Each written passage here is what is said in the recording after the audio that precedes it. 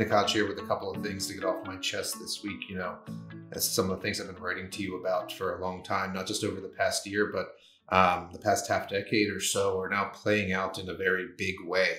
I would cite things like a mass exodus from high tax jurisdictions to low tax jurisdictions, for example, leaving Maryland to go to a no income tax state like Washington State, or my partner moving to his family to Texas to take advantage of the low tax regime there some number of years ago. And you see that sort of trend snowballing, right? As all these companies are fleeing California to go to Texas. Elon Musk is taking Tesla there, announced last week. And so, the trends that we point to and the reasons we do things and have literally moved our families across the country to take advantage of the trends that are making the rich richer and the poor poorer. So let me talk about that for a second.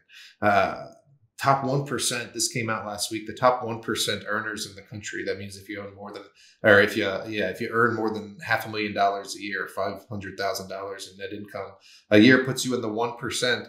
That 1% now owns as much wealth as the middle 60%, the middle class. And they're defining the middle class now as income of up to like $140,000 or $150,000 a year. So if you're making $140,000 a year, you're at the upper end of the middle class. And now that's not your fault. That's the fault of your government and the monetary policy that they pursue alongside the Fed, which is supposed to be a non-governmental entity that make the dollars worth less and things cost more. Let's talk about things costing more, which has been a very firm trend for the past year, while the government and the mainstream media said that it was transitory, right?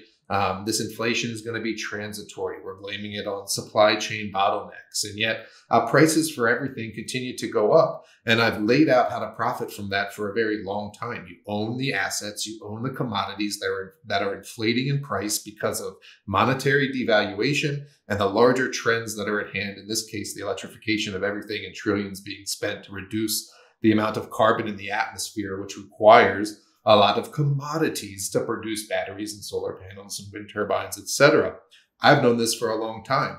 I've also known that those policies create this wealth inequality that I just described, right? And so I made up my mind to be on the right side of that wealth divide. And so you might be feeling that it's becoming increasingly miserable if you're on the other side of that divide, which is why I've been preaching for years and years and years that, being wealthy or having money or being in that 1% isn't a goal in and of itself, but it allows you to live a much easier life and do the things that you want to do. So how do you do that? Well, not by following the mainstream and not by relying on other people, and certainly by not relying on the government. Here's what I mean by that. The mainstream was telling you that inflation didn't exist for the past year.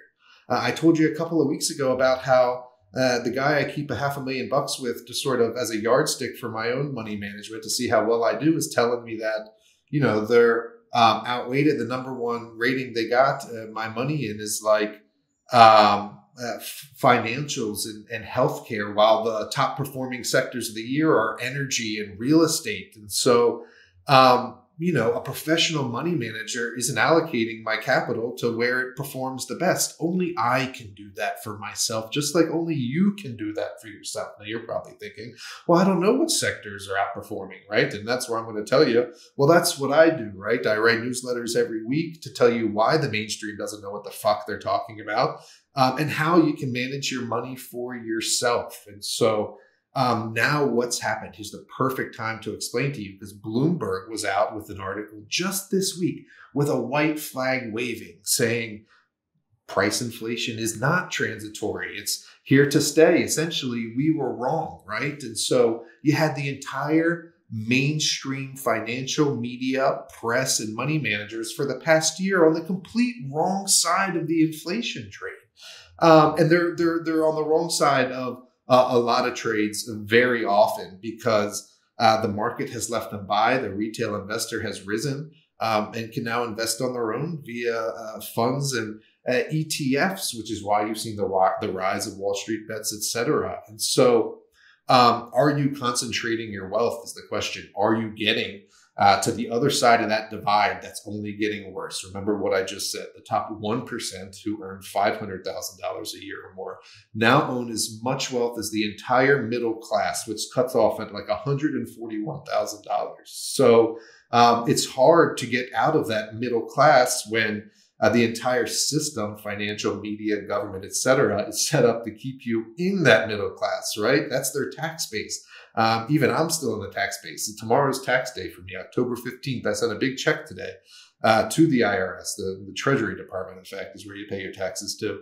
And that means I pay more taxes than billionaires, which is sort of really puts a point on the point I'm trying to make, right? The more you make, the better things are for you, the more you make the system work for yourself, right? Billionaires pay zero in taxes. And, I got myself to the 1% and I'm writing big checks to the government. So they're not on your side. I continue to say, until you make it to the other side of that wealth divide, you continue to be at the mercy of what I call the system, right? Getting caught up in financial planners and earning market returns. And like I say, them not doing what's best for your bottom line. So I'll continue to preach. I'll continue to say the best place to put your money is in an account that you manage by tuning out the noise, by tuning out the narratives of Wall Street, and by listening to independent thinkers and money managers if you can't figure it all out for yourself.